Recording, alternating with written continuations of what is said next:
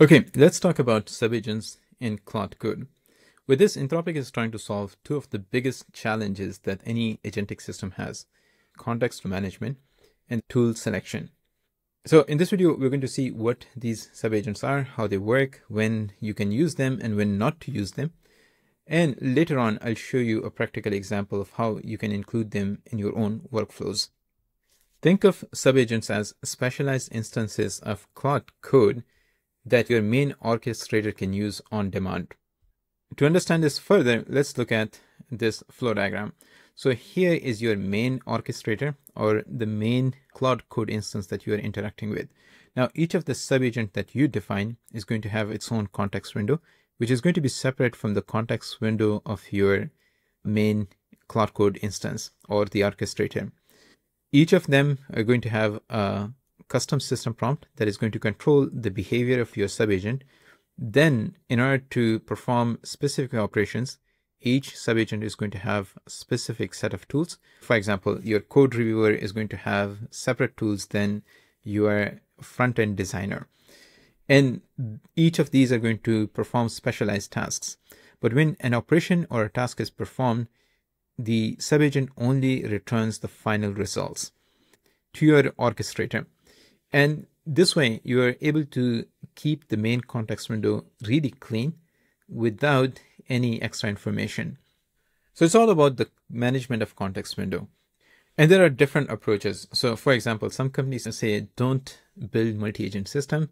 Anthropic actually is building multiple multi-agent systems. So what exactly are the benefits of using subagents in this multi-agent system?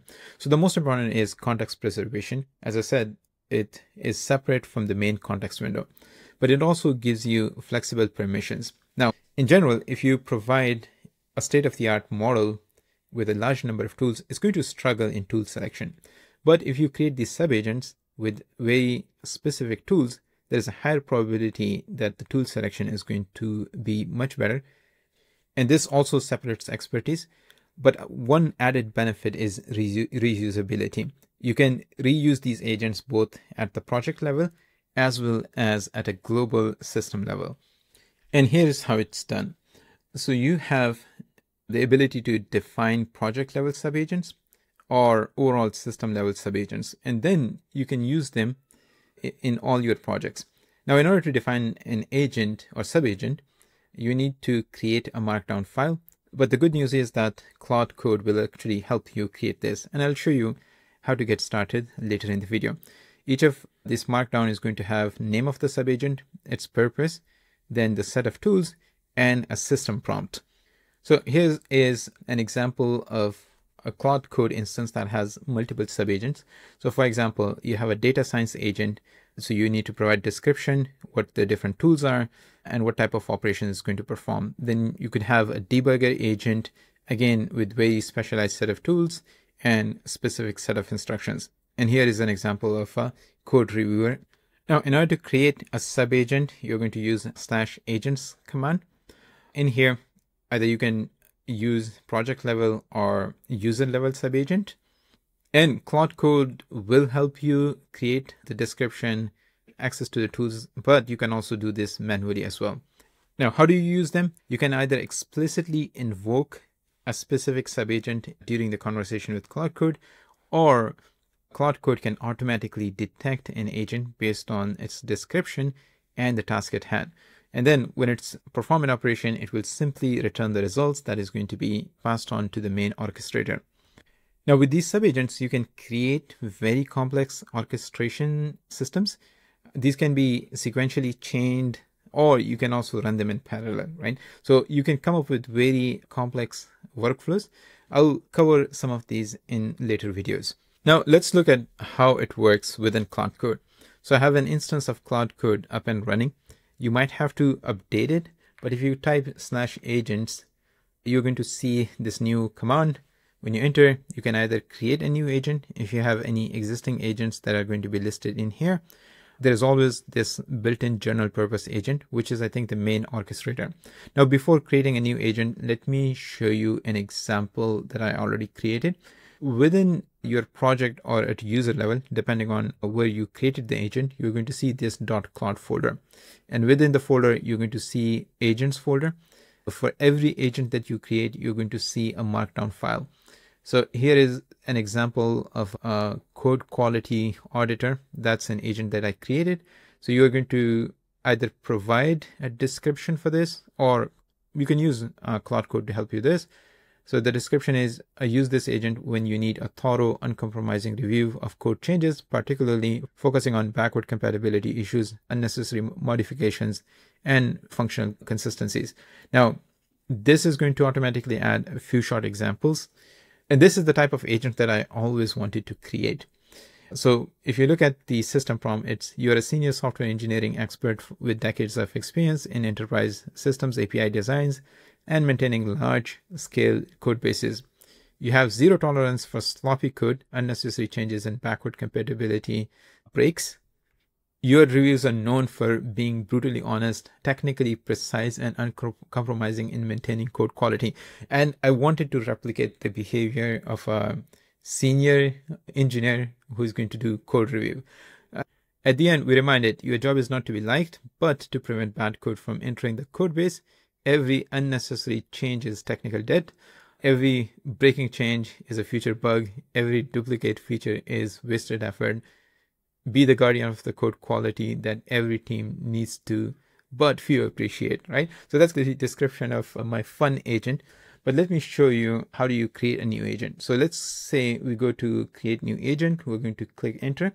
Then either you can create it at a user level or at project level. So let's say we do it project level. You can generate with Claude Code, which is a really neat feature. Now you have to provide a description of what this agent is supposed to be doing. You can always modify this within that markdown file that I showed you. Now, in order to provide description, I'm going to use my speech to text transcription app that I'm building. Okay, so this agent is going to write unit tests for every change that the main agent makes. Okay, so this is a very quick description. Let's send this. Okay, and then you get a list of all the tools that you can assign.